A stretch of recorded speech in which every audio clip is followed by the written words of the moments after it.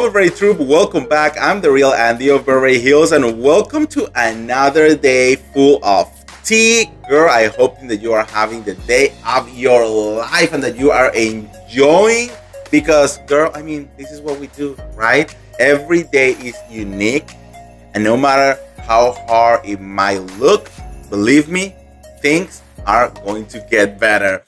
All right, guys. So I'm doing a little bit of, thinking when it comes to the Bravo world and the Bravo universe. And I have been having some conversations around. And I basically wanted to know your opinion on a couple of things, right?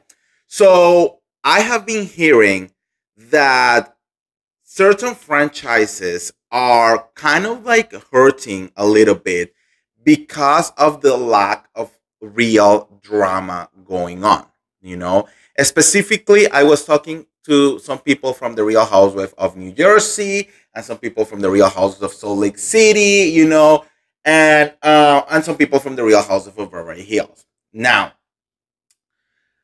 apparently, because of the world, its views are changing so much, and now what is acceptable, especially with the American public, it's a little bit different of what was before. Now reality shows are finding it like a little bit harder to really create a show that it will bring the attention of people,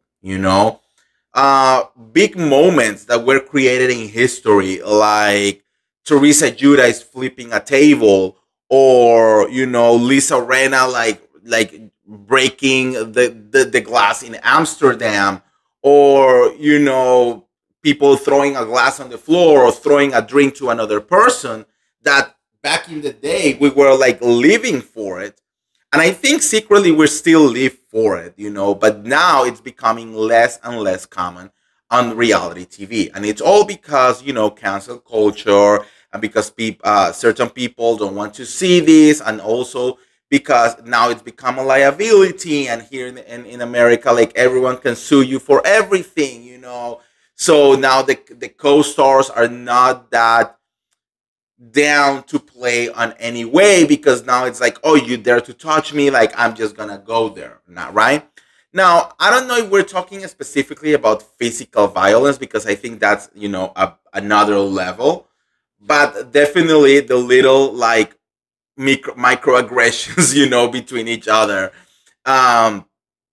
also have been stopping a little bit more. So then, are we kind of like, what kind of drama do we have? What kind of shows are we actually watching? Because then, when there is none of this happening, we're only stuck with like girls screaming at each other, and that's pretty much it, And sometimes when the other person doesn't even respond, then we are kind of like, okay, like Erin Litchi and Uba Hassan, for example. Uba got into like Erin's face and like snatched her glasses, and Erin is just kind of like deciding to not do anything. I'm thinking because in the back of her mind, she's thinking like, oh no, I cannot react, I'm gonna be canceled. This is a black woman. If I do something, I'm gonna be called a racist, and all of that situations.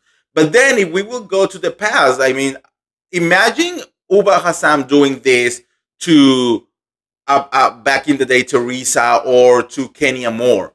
Like, bitch, things will be going down. Like, they will be like throwing fists. The whips will be flying everywhere, and it will be like a moment of reality TV, right?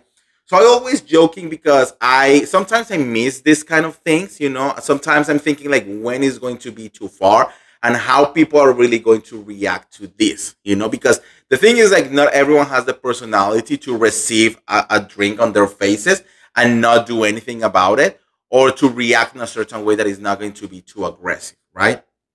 But when we go, for example, to Potomac, when everything went down between Candace and Monique, we were all talking about it. I mean, we were obsessed with the situation, So it's like, what is the right middle here? I constantly also talk, for example, about the Latino version of Real Housewives, which is called Rica Famosa Latina. Girl, it's another world. Like, those girls, like a drink thrown to your face is literally happening on every single episode. You know, that's like the base. You know, these girls have thrown each other's on how you say that, thrown on board, like down the board, wherever, on the boat. You know, Latino moment, guys. Yeah, these girls have like throw whole plates.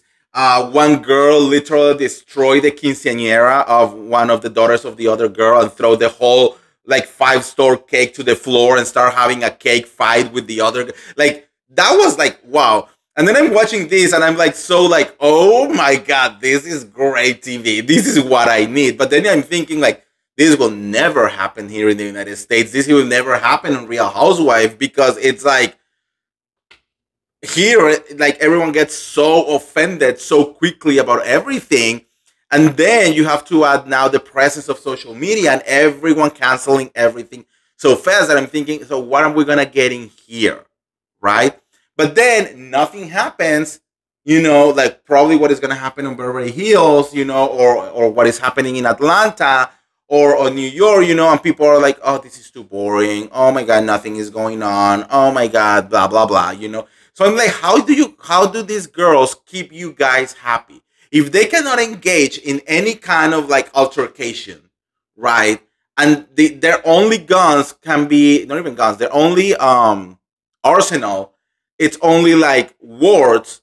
How are they going to create good TV? This is not a competition show, okay?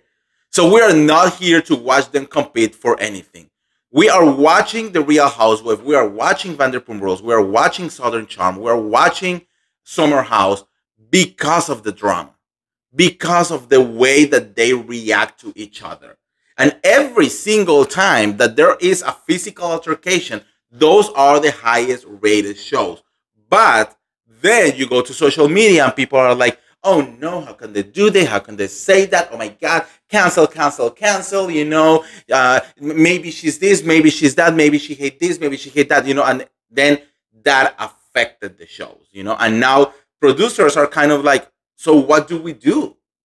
So that's my question to you. What is acceptable to you and what is not acceptable to you? How far it's okay for one of these reality TV shows?